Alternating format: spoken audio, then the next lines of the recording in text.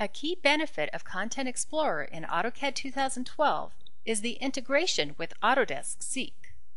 Not only can you browse and search local and network content, you can also search online content.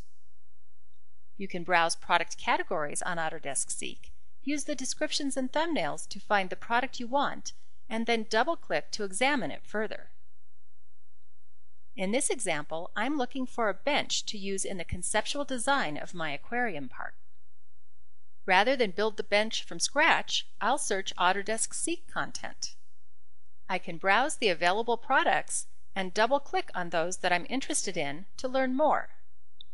This bench includes manufacturer information and more detailed product information.